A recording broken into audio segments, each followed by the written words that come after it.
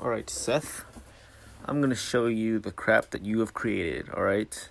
So it all starts off here where you randomly messaged this old group chat and you said, well, they fixed it now, as if you were continuing off something. Well, there's no other messages before that, so either this is delayed from very many months, or something went wrong badly. And I responded with all these, but you seem totally unaware of these responses. And then we go to here. Let's see. This is another one of those dimensions you've created, or whatever, as we decided to label it. Alright. Just gonna scroll through to the start, where we realized all this crap started.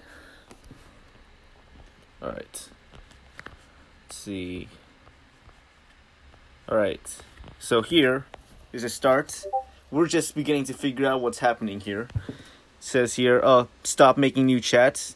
That looks old. I thought this was another group chat, but no, this is a new group chat that was made freshly thanks to you. So we're just wondering what the hell's going on. We're looking at the phone numbers. We're wondering who all these people are. We're just trying to figure out what's going on here, right? Assuming the messages are delayed, whatever, we're trying to figure it out. Then we realize there are more dimensions or whatever, or group chats that got created from all this crap. And then we're just wondering here about delayed messages. Scroll through. Let's see. Here, we're getting screenshots of the alternate realities. See here? Muhammad also had a reality here. Ignore that weird ass picture of me. But see this? You sent this message. Oh, he has a different picture of you there. Anyways, you don't see these messages, do you? No, I don't see his messages from there either. Even though clearly that's my image there in that group chat. So that's strange. That's like another pocket dimension you've created. And then here I show my share of the weirdness. So, and then there's also this group chat of itself. So that's at least 3 of them they've created so far. So we're comparing it to you being in the Upside Down from Stranger Things, if you've seen that show. Alright, and then here we go.